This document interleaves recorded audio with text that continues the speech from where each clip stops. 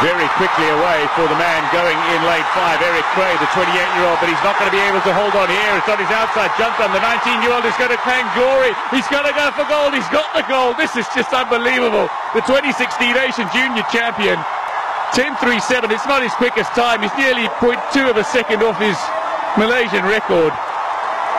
He broke that record that had stood for over 20 years. He broke a 200-meter record that stood for over 49, but he's just stepped up as required, as expected, in front of his home fans and won the blue ribbon event as a teenager. He is Southeast Asia's fastest person, and he's not yet 20.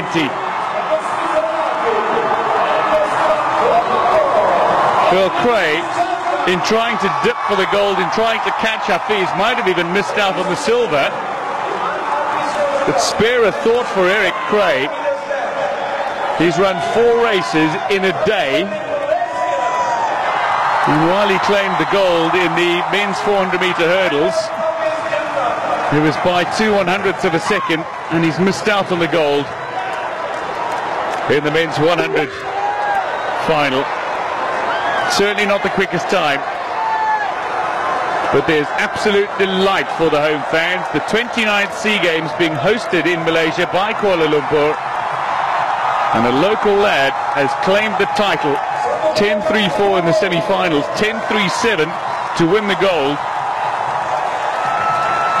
But very impressive for a man who was a junior, was expected to step up to the senior ranks.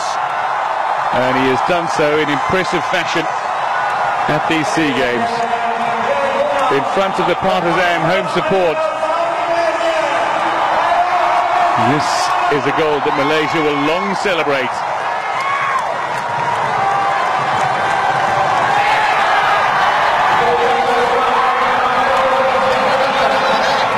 Being mobbed by photographers, but Cray got off to a superb start, but by the 20-meter mark it was already Hafiz bin Jantan that had taken over the lead. Cray was always going to struggle. He's got 4 races in him today. The question is whether or not he actually got to the silver. In trying to dip for the line, he's completely lost it as well. I think he's only finished with the bronze.